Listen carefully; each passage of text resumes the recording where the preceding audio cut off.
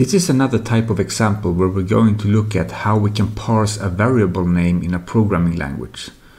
So in programming languages, the variable names often consist of a letter and then it is followed by letters or digits. And then the name will end when the sequence of letters and digits will end, so when some other character is written. The state transition graph for this parser looks as follows. So we have a first starting state where we are waiting for the beginning letter. Often when you want to emphasize what is the starting state, you can use this arrow that just comes from nowhere and into and pointing to the starting state.